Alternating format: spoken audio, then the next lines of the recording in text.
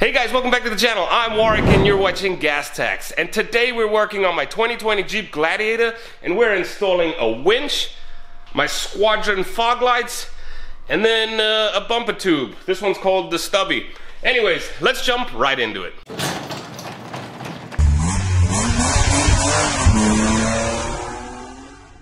If you're new to the channel, thanks for stopping by, and if you're a long-time subscriber, always good to have you back. Right behind me is my 2020 Jeep Gladiator, and I'm doing my overlanding build on this Jeep Gladiator right now. I put a couple videos out so far. I have the ditch lights installed, I got the ARE cap installed, and there's some warranty issues on that, which I'll address in a separate video. You're gonna wanna watch that before you buy one of these. And then I've installed some backup lights. But today we're working on the bumper. So everything to do with the bumper, fog lights, new winch plate, and then this bumper tube here. I started this video a while ago, but I had to stop because the winch mount I got, a Bulldog winch mount, didn't fit correctly. So I had to reorder a different one. This is the Rugged Ridge one, so hopefully it works out. So let's jump into installing this. This video is going to start a couple days ago so you can see what I did to remove this, and then we're going to pick up today so we can get this all done.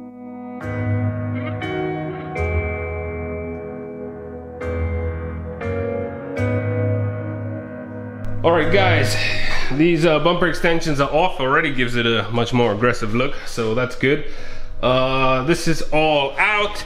Now I actually got to remove the bumper so I can put the winch plate in here, and then check up with you there.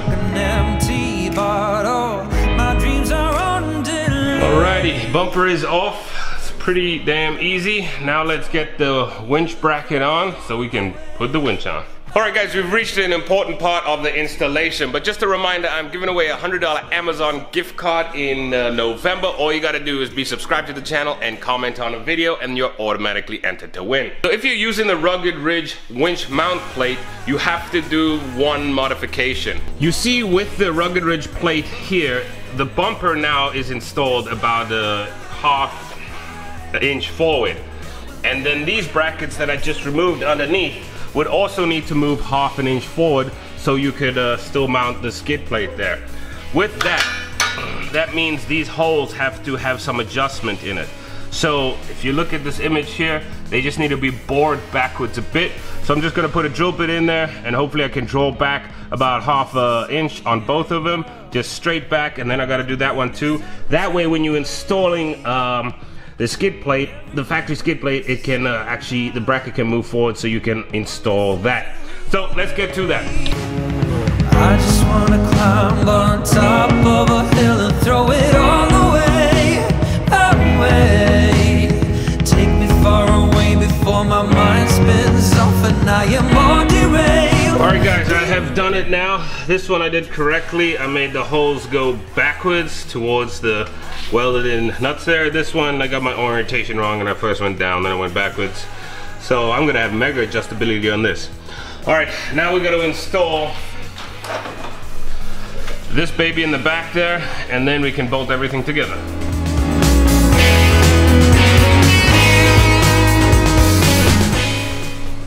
Alright guys, I've loosely put all of these bolts in there. Here's my plate that I had to adjust. You see how it goes front and back. Those are the reasons for the holes. So you can move it forward so that can bolt directly to there because you've gained about half an inch here. So that's the reason I've done that on both sides. Now we can tighten everything down and put the winch on.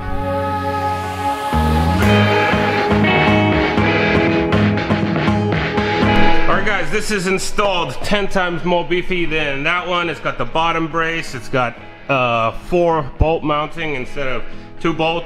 Also talked to someone online, they had a hard time with this Bulldog one. It's a lot of money, it's 200 bucks. This is 200 and I think 25 bucks, so don't do what I did and buy 2 of them.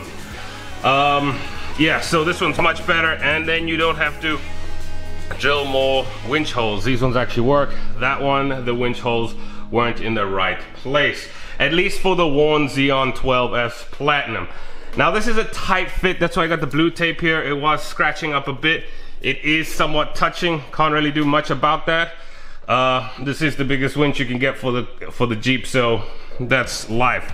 but if you don't want it to get scratched up, just tape it up a bit. Alrighty, now let's see what the next steps are so we can put everything back together.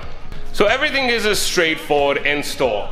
Right now I have got the bumper, and we are going to accessorize, if you will, the bumper before I put it back on, because it's going to be easier.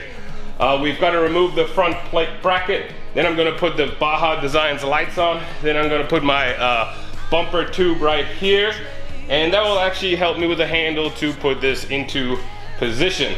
So let's get that done, let's accessorize so we can put it back on. Alright, so I've installed one of the Baja Designs lights. If you just take a look right here, I'll show you what the OEM light looks like. That's it. It just mounts right there with 2 bolts. So it's pretty easy.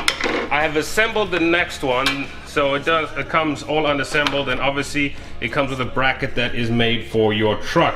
So assemble it all. It's simple. These 2 bolts come out here, and this just bolts directly in. Then they include a clip to go into your wiring harness from the Baja Designs to the stock wiring harness. So let's get this installed. Keep trying to get. Alright, well, the Baja Designs amber fog lights are on. I must say, I'm not too happy with this gap here, but is what it is. Now I'm going to install this baby, then onto the license plate holder, as well as the whatever that thing is called in the front. Keep trying to get.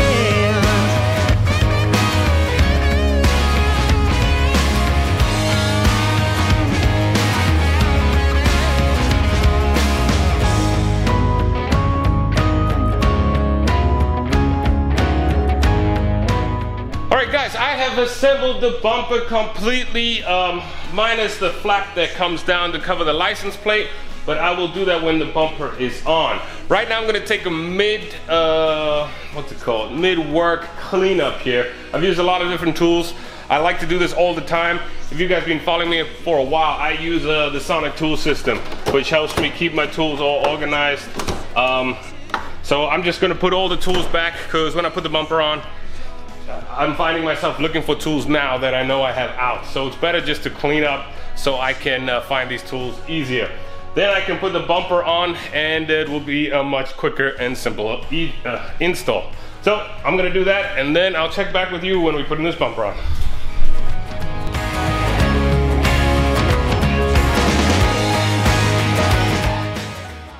Alright guys, tools are cleaned up. Again, if you are new to the channel, this is really what I do. I help you find the best tools for your garage. I've done videos on the Sonic cabinets and tools, new age cabinets, the Pro and the Bold, Omni Wall, this wall organization system. All great tools, so be sure you check those videos out. But now let's finish this installation. I have got to thread the synthetic rope in here first. And then I can put the bumper on. I've heard that's easier. And then we can put it all back together, hook up the lights, and check it all out.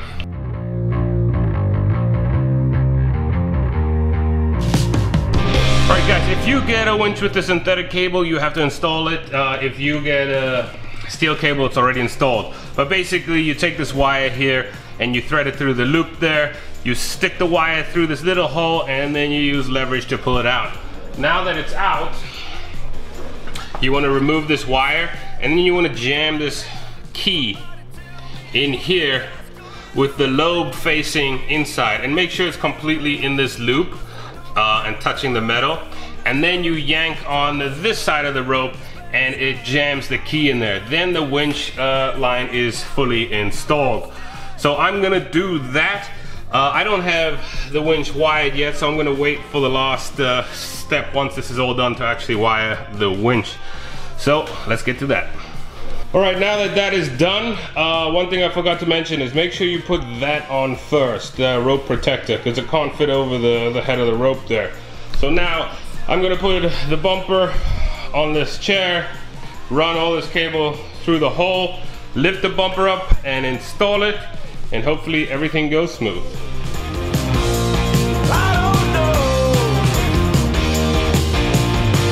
Alrighty guys, bumper is on. I'm gonna tell you, if you're putting on this 112 Xeon Platinum, there is not a lot of space to do the internal bolts on the bumper here. That took me about an hour. Luckily I have a wife with tiny hands, so she could fit in there because I could not. And then I've run the wire. Let me show you what I've done here.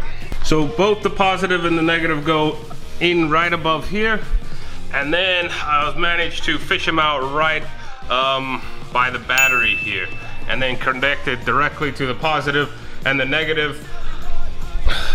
About a couple days ago on Facebook, I asked the question if anyone uses a fuse on winches, and everyone just about laughed at me and said there's no such thing as a fuse that big.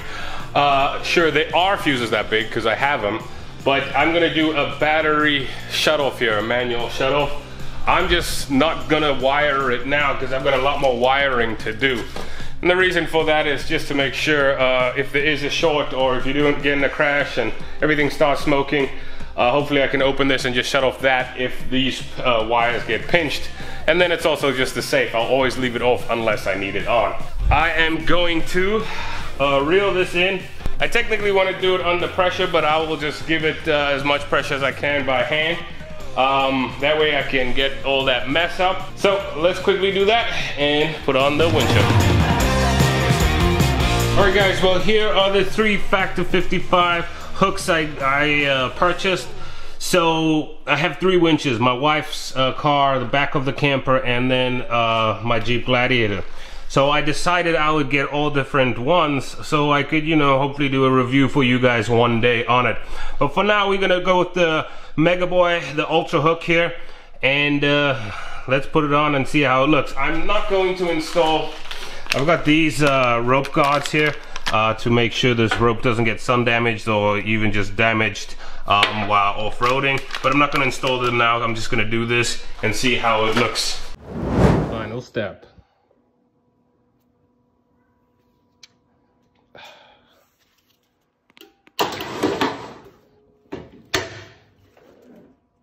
Well, there you have it guys, my complete front end overhaul. Let's take a look at what we have. We have the Baja Designs fog lights. I removed the extra fender here. We put on a worn Xeon 12S Platinum with the Factor55 Ultra Hook. I have the license plate cover here that's gonna make sure no one steals this baby. Then we also put on this worn bar right here. Looking good. Well guys, thanks a lot for tuning in. Be sure you leave your comments below. Let me know what you think of this new setup. There's still a bunch more projects to do on the Jeep Gladiator, so be sure you hit that subscribe button, and I'll see you next time.